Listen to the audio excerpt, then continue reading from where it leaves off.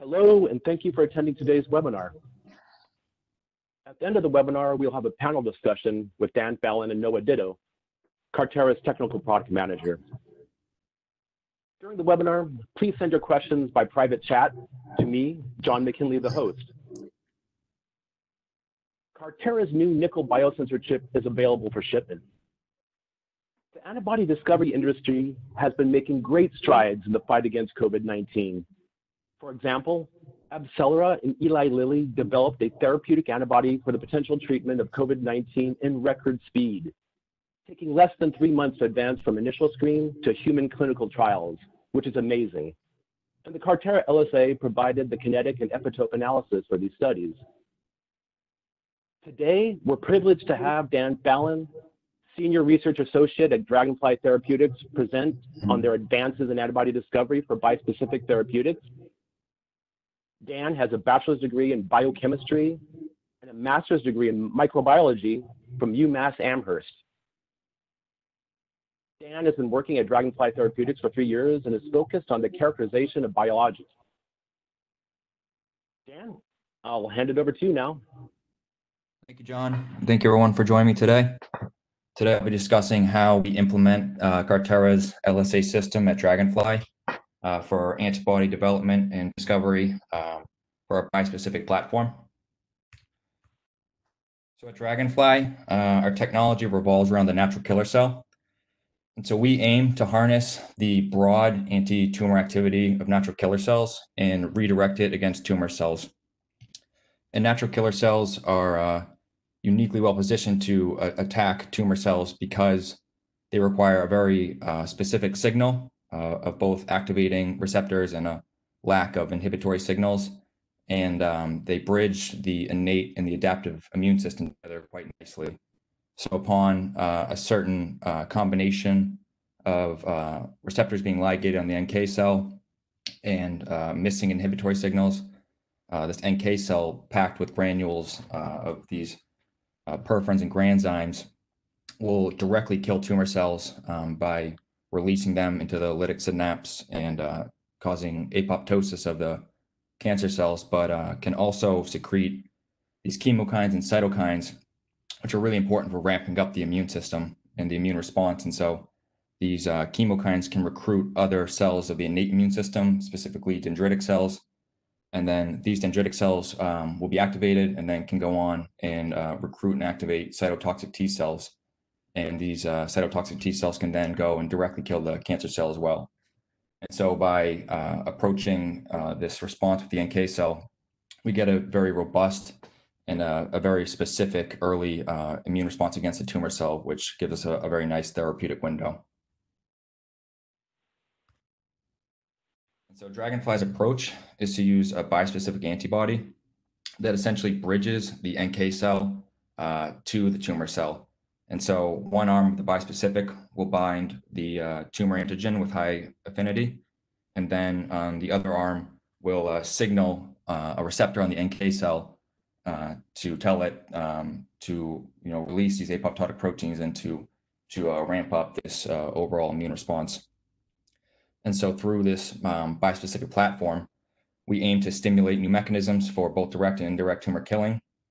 We know that the platform, what we call trinkets, work powerfully as single agents. We've seen that both in a number of models in vitro and in vivo, but also can be powerfully augmented when combined with T-cell-based therapies. And since these NK cells require such a specific orchestra of activating and inhibitory signals, it does a very, very good job of discerning healthy and cancerous cells. And so usually with such a robust immune response, you'll get some non-specific killing of healthy cells, but the NK cells are uniquely good at singling out these infected cells. And so this is a schematic of a traditional bispecific antibody. And so we have this anti-NK cell arm pretty well established. And then as part of our discovery campaigns, we look for indications that we think may respond well to this early NK cell driven immune response, and that the population may be lacking a good therapeutic. And so we've been using the LSA to discover a number of new tumor associated antigen arms for our bispecific platform. And so this is kind of a typical criteria we would look for in our antibody discovery pipeline. We usually want it to be, or we always want it to be high affinity for the tumor antigen, usually single-digit nanomolar or picomolar affinity for a monovalent interaction, or an off rate that is slower than 5 times 10 to the minus 4. We usually are looking for cyno cross-reactivity if we can get it. We want high affinity binding to cell-expressed receptors, both human and cyno. We want no cross-reactivity with the related family members, so we want this antibody to be highly specific for the TAA. We want broad epitope coverage in our discovery campaign so we can understand how targeting different epitopes can strengthen or weaken the overall response. We want a clean PSR profile and a clean hit profile, so we want it to be highly specific again for that TAA, and we want there to be a very limited number of surface exposed hydrophobic patches, so we want it to be highly manufacturable. We want it to be very thermal stable, so a melting temp of the Fab to be greater than 65 Celsius. And then we want no potential sequence liabilities in the CDR, so no glycosylation motifs or oxidation, deamidation, isomerization motifs, so we can manufacture it in a very reproducible manner. And so today I'll be talking about a discovery campaign for a target that I will call human TAA1, and some of the challenges we faced and how we implemented the LSA to address those challenges. And so this is a cartoon representation of TAA1, but this is actually kind of what it looks like. And these are real challenges associated with discovering antibodies against it. And so human TAA1 has low sequence homology with cyno TAA1, so that is an obvious challenge for getting cross-reactivity for cyno models. TAA1 is heavily glycosylated, and TAA1 belongs to a wide family of highly homologous proteins. So there's what I call TAA2, 3, and 4 look quite similar. There's a number of similar domains that are found in TAA1, and we want the antibody to only bind to unique regions within TAA1. And so this is a pretty specific profile we're looking for. And in these discovery campaigns, we can get dozens to hundreds of antibodies. And so it's critical that we can get a really robust characterization of these antibodies early on in the screening funnel, so we don't start advancing one that may be cross-reactive with one of these family members, or it can't discern differentially glycosylated TAA1. So we need a really high throughput instrument to achieve these goals. And that's where Characterize LSA came in quite nicely. It was able to achieve screening hundreds of antibodies at once, whereas the 8K really wasn't built for that early on in the screening funnel. And so Characterize Assist on the LSA can look at up to 384 interactions per experiment.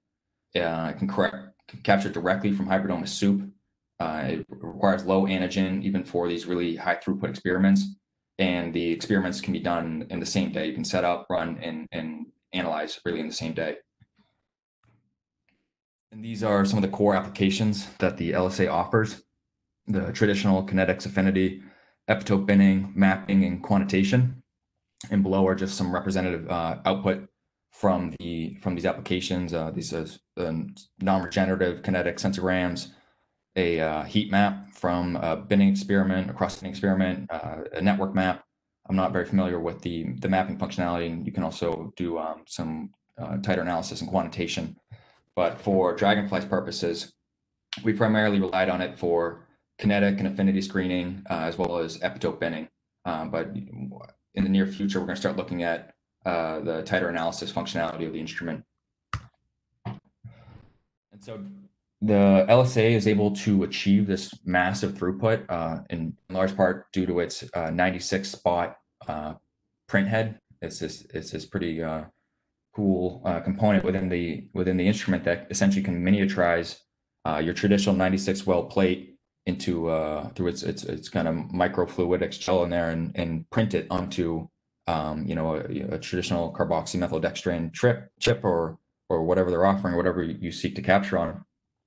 And it can do this 4 separate times. So, here is 196 spot capture. It can stagger it 4 separate times for 384 captures. And, in a traditional unidirectional flow SPR instrument, it doesn't use the space nearly as efficiently, nor does it use the capture molecule as efficiently. So, a regular capture requires, I think, like maybe 250 or 300 microliters of solution per spot, but then we'll return, I think, over 90% of it back to the plate. So you're really only consuming 20 or 30 microliters per experiment.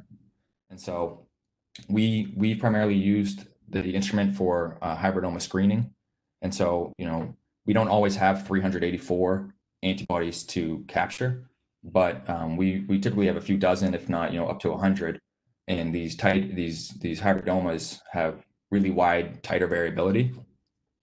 And prior to the LSA, trying to adjust this on the Viacore was just super laborious. And one hybridoma might be 1 microgram per mil, another one might be 50 microgram per mil, and then these hybridomas are polyclonal, and so your capture level isn't always representative of what you can expect for an Rmax.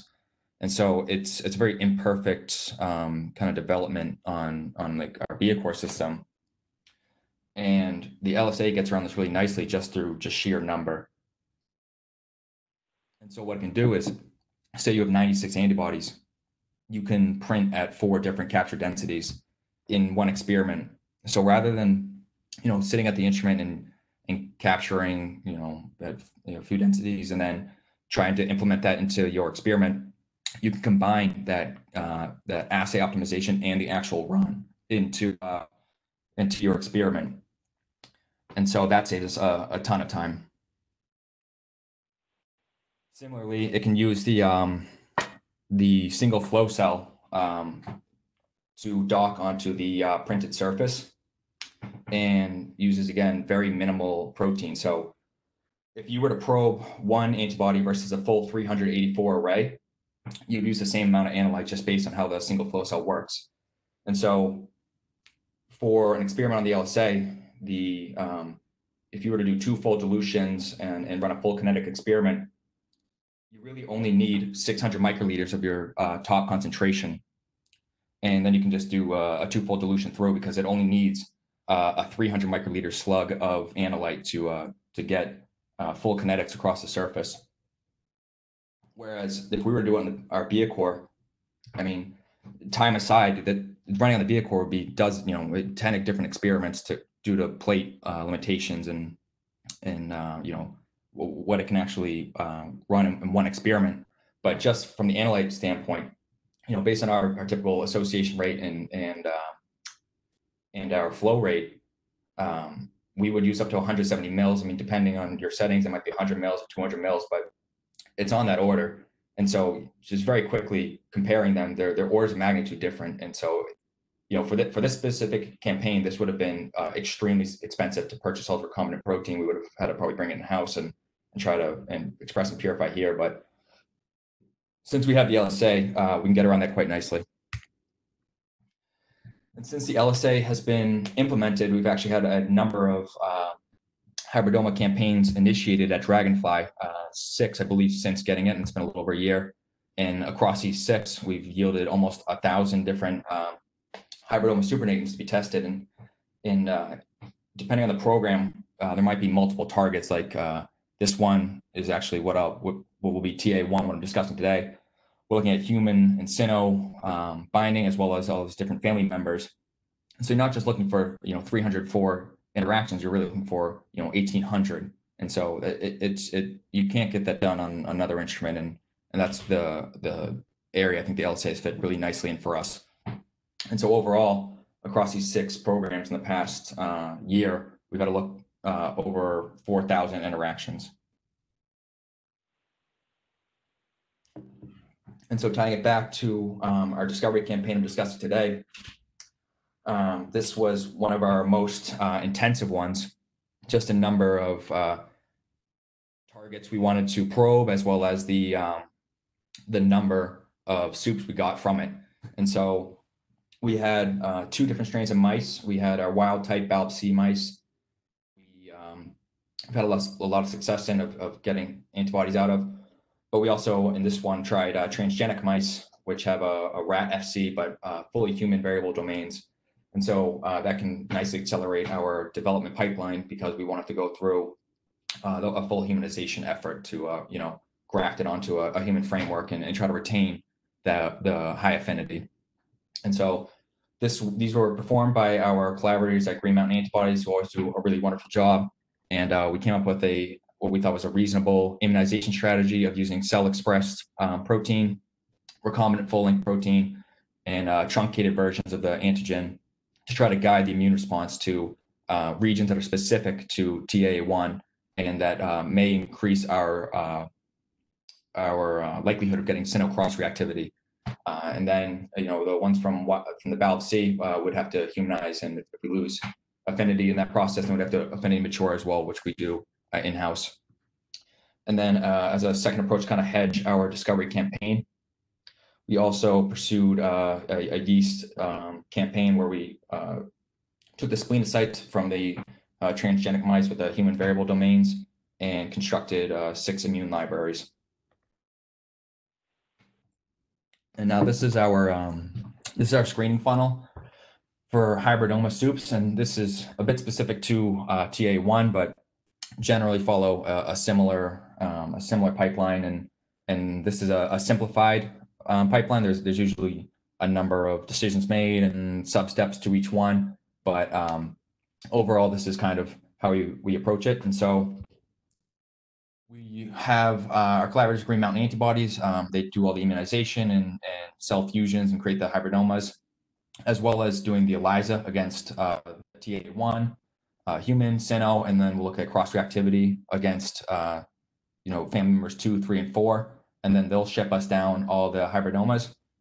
And prior to the LSA, we wouldn't be able to really do any meaningful kinetic and affinity and specificity screening at this stage. We would have to kind of defer to the cell binding data. But since we've got that in-house, we can now run this and the isogenic and cancer cell line binding in parallel. And so we can look to see if our SPR binding data, it correlates well with the cell binding data, and it really speeds up our subclone nomination and sequencing selection process. And so I think the instrument was undergoing a repair at this point. Usually we would find the soups that have a reasonable affinity for human TA1, and then we would bin those with tool antibodies we have where we know what domain they bind and would want to understand what kind of epitope diversity we have from the active soups. Unfortunately, we weren't able to use the LSA for this instance. It lends itself quite well to the instrument, but here we used BIACOR and looked at what kind of diversity we had from this initial stage. And then based on the cell binding and specificity and affinity and epitope diversity, we'll sit down and select clones for subclone nomination and sequencing. We'll get those back. We'll test, make sure the subclones retain their activity, and we will get the sequences. And then we will take those anti-TAA sequences and then plug them into our bispecific or trinket platform, check what kind of diversity we have among those against each other, as well as see how they can kill in our cell killing assays. And then we can look how the cell killing is correlated with the bin, how it's correlated with the affinity, and it's a really pretty complete package.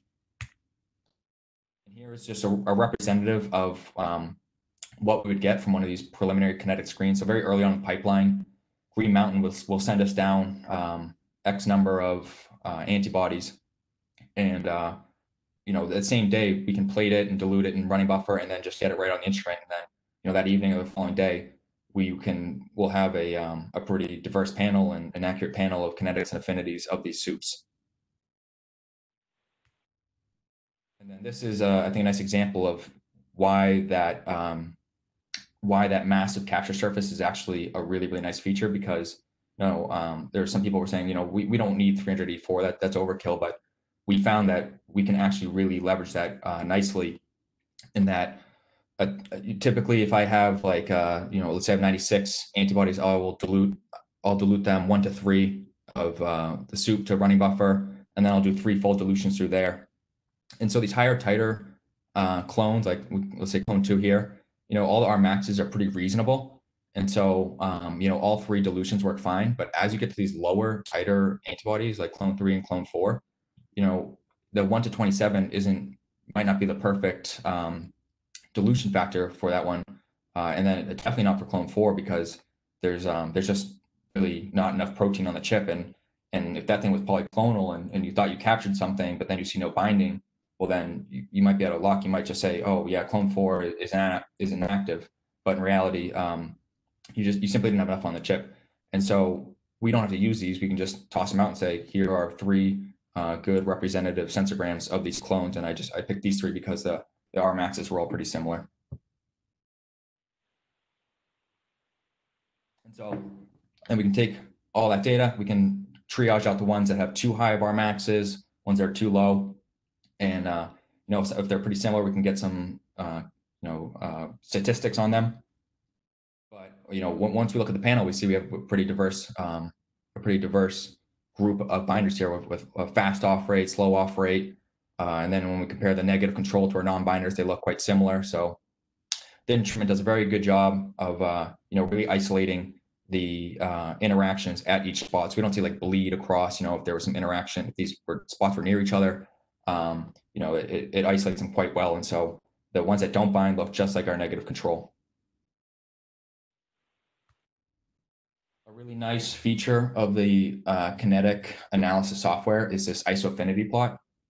And so if you want to understand your kinetic diversity of the library you get back, it's very easy to look at your affinity diversity. You can just sort, but this is a nice visual representation of what binders you have. So they plot the on rate by the off rate, and the affinities are dropped across the plot, and then you can go ahead and gate them. And so I gated this white region here with a off rate that's slower than 1 times 10 to the minus 4, and affinity that's tighter than 10 nanomolar. And so we can go in here and say, these are probably clones we're pretty interested in. And then there's these kind of 2 subgates where one is the high affinity, but the off rate might be a little bit faster. So probably ones we don't want to throw up, but we want to take a closer look at to see what the on rate looks like and the overall fit. Similarly, these ones have a slow off rate, but a weaker affinity, so it'll be double digit plus nanomolar. And so again, we can very easily kind of triage this data. And another nice feature is that you can go ahead and just hover over each one. Something I'm hovering over this one or one of these over here, and the sensorgram will pop up with the kinetics and affinity.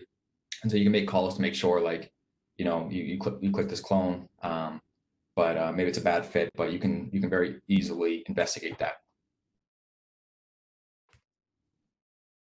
So that was the kinetic and affinity screening for the target, but we also want to look at the other targets, the other family members. So here's a cartoon representation of TA1, and then TA2, 3, and 4 are all kind of just subdomains of this with slightly different glycosylation.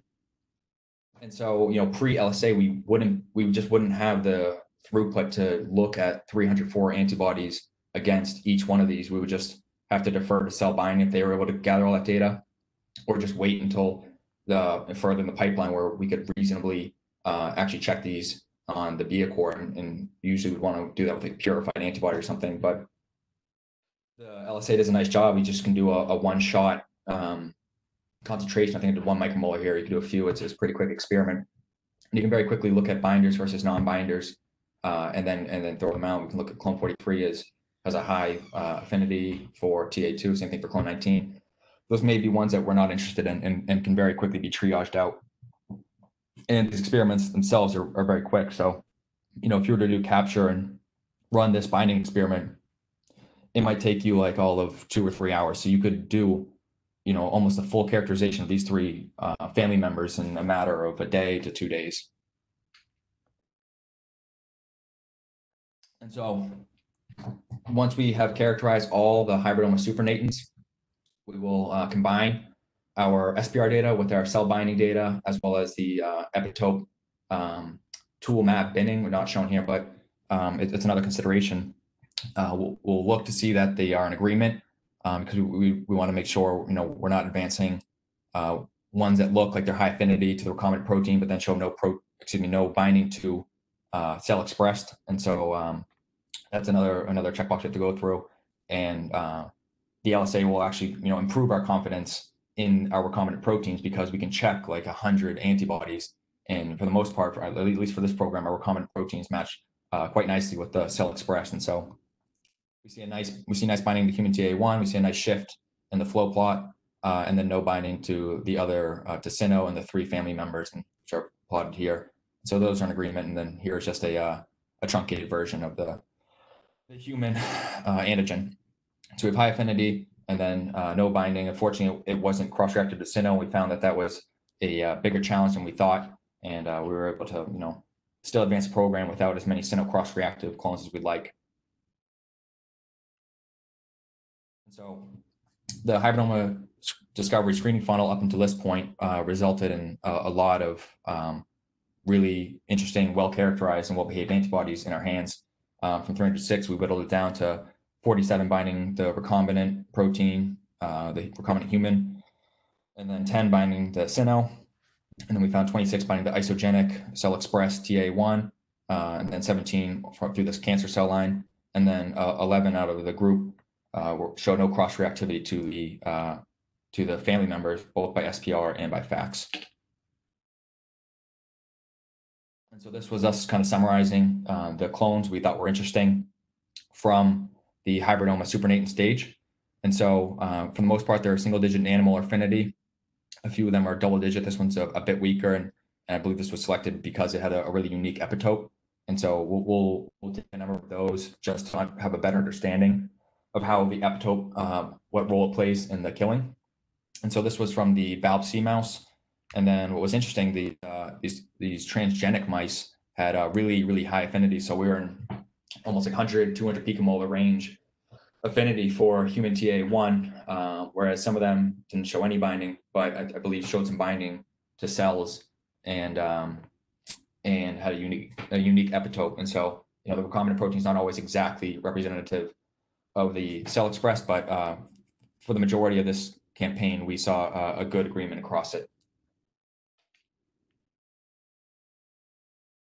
So we'll select those subclones, we'll select those clones to be subcloned.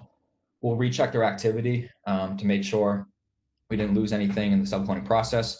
We'll gather the sequences, and then we will plug it into our kind of bispecific platform, and we'll check cell killing, but we can also very nicely check the cross binning, because these aren't from soups anymore, so we can directly mobilize them. And what we found on the preliminary binning experiment was that there was there's 4 tool mabs, and the majority of them didn't bind to any of them. And so we selected the ones that showed unique profiles with different sandwiching antibodies, but the majority of them didn't show binding to all 4. And so it looks like we have some epitope diversity here, but it was somewhat biased to one region, as there's these communities here, but there's clear overlap between them. And so we have epitope diversity, but it just looks like it was biased towards possibly one domain on that antigen. And then we can take that cross-binning data and compare it to our cell killing data. And so we'll incubate NK cells with the cancer cells and our bispecific, and we'll check to see how well those bispecifics can bind the cancer cell line and can signal to the NK cell to kill it. And in this specific one, we found the majority of them were already biased to this domain, so it was difficult to tease out whether the domain had a big role. But we found that overall the affinity had a significant role in both its EC50 and its specific lysis. So AB073, this highest percent specific lysis and lowest EC50,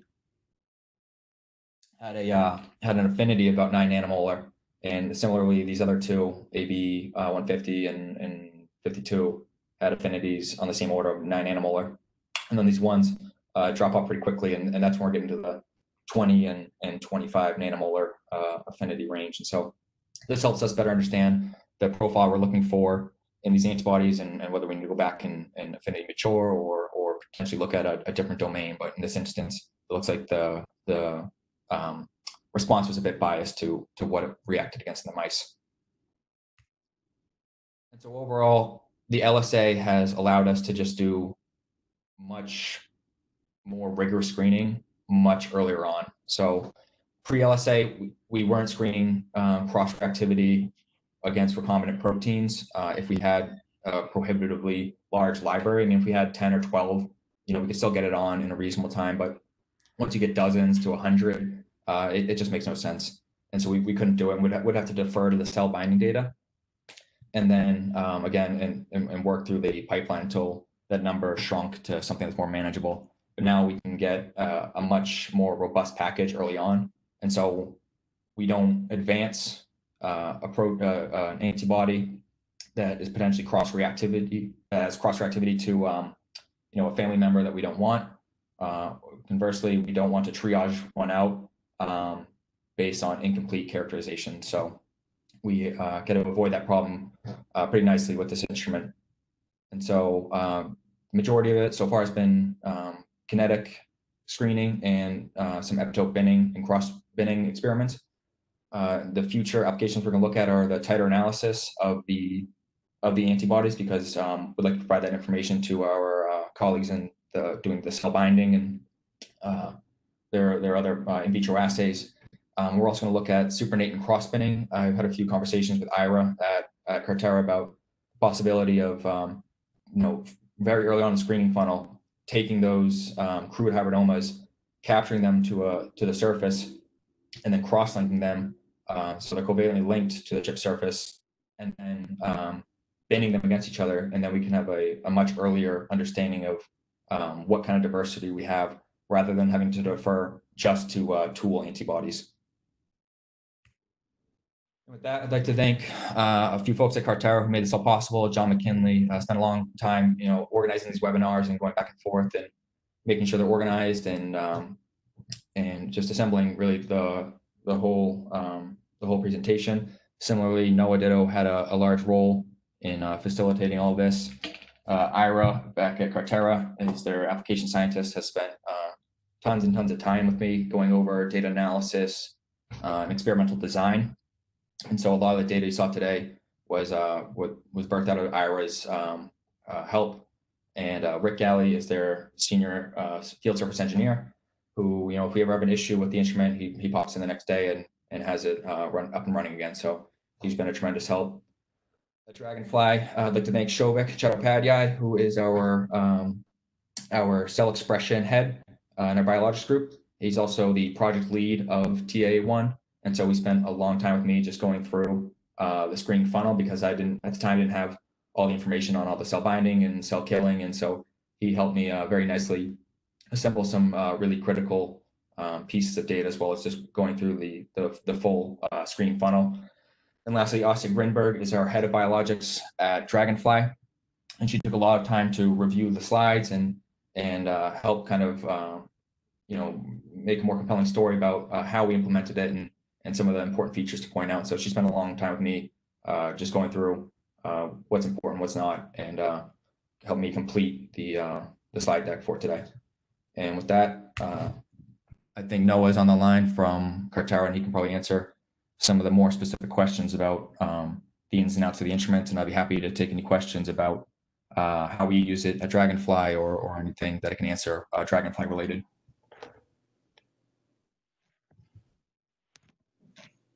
Thank you, Dan. That was a very informative presentation. We'll start our panel discussion now with Dan and Noah Ditto, our technical product manager. If you have any questions, please send them to me, John McKinley, the host, by private chat. So we have some questions coming in. Dan, do you generally see agreement between recombinant and cell-expressed antigen binding? Yeah, I mean, we usually do pretty rigorous characterization of the recombinant protein before doing any screening. And so I think that's a function of the biologics teams just doing a deep characterization of them. And so that's always an important part of our screening funnels to make sure we have good recombinant protein. Otherwise, we wouldn't we wouldn't be producing very useful data. So for that fact, yeah, usually we have a pretty strong agreement between the cell expressed and recombinant protein. Another question for you, Dan.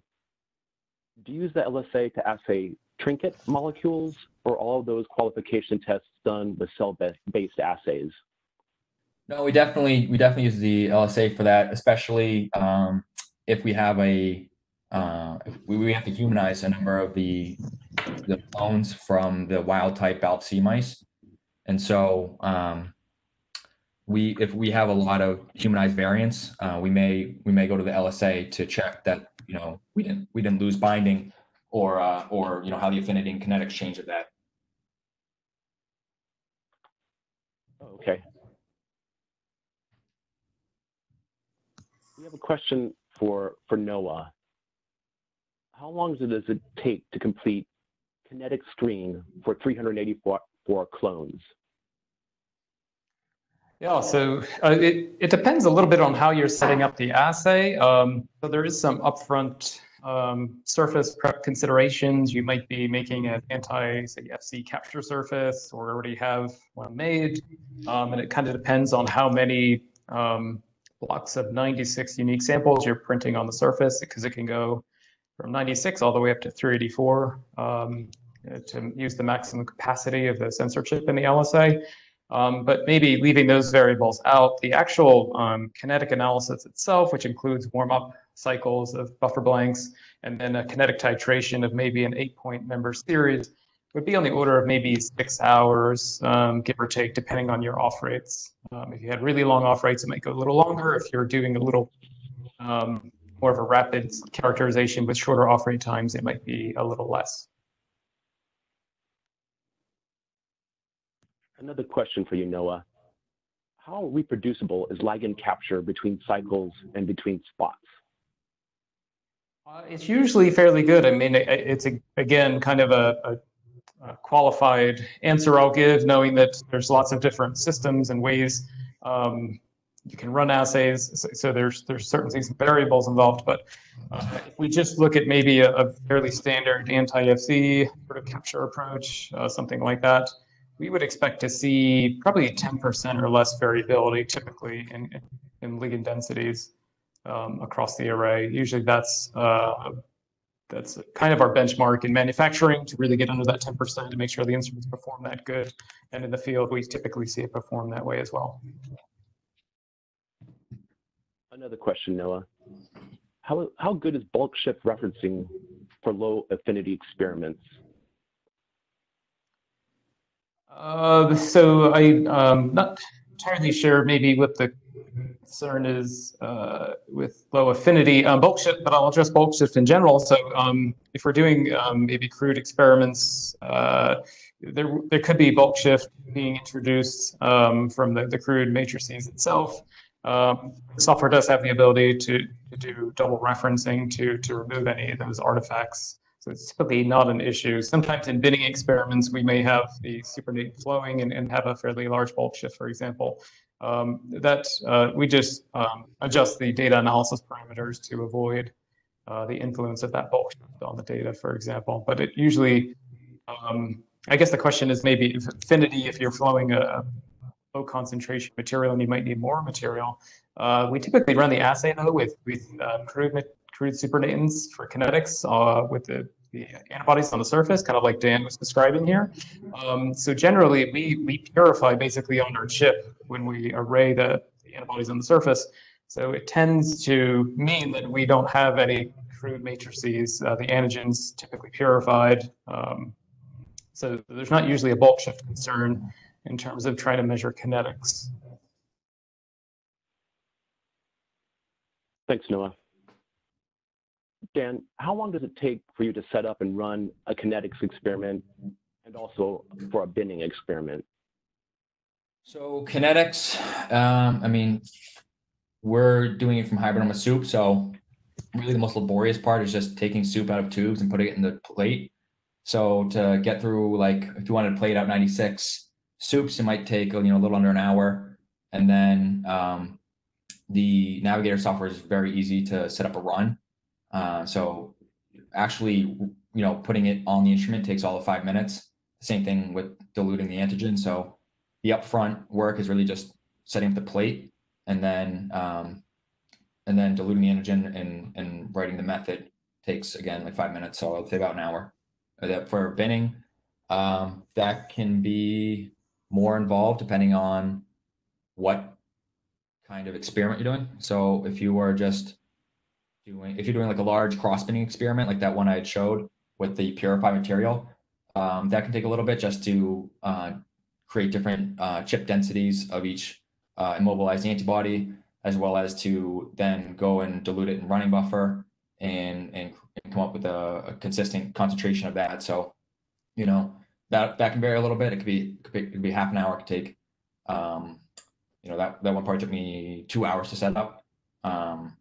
But there's really no, I think, alternative to getting that kind of breadth of data. Thanks, Dan.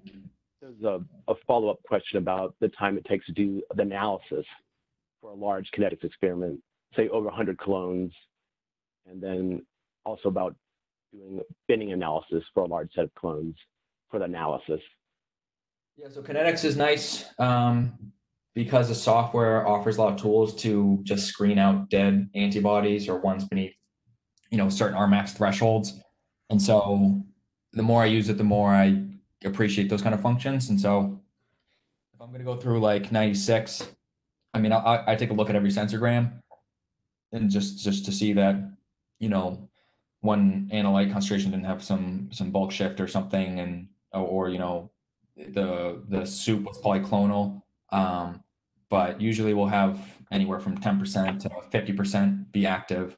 And so for 100 antibodies, it might take me maybe an hour to go through them.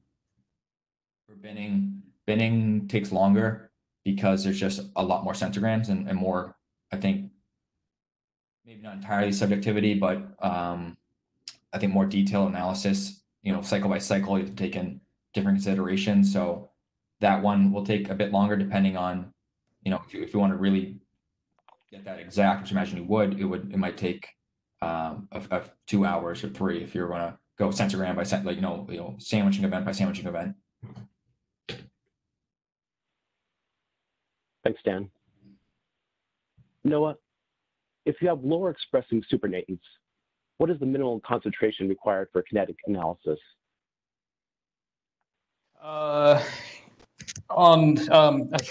Again, another question which is somewhat assay dependent and what your sample types are. But we can say that in like an anti-FC type capture format, we really leverage the power of the LSA to have its bidirectional flow capabilities. So when we take a crude matrices in particular, where the expression levels can be low and variable, that sample plug is flown back and forth across the surface for really any amount of contact time the user wants to. So we're doing this on-chip purification or enrichment. It really drives the assay sensitivity to really, really low levels.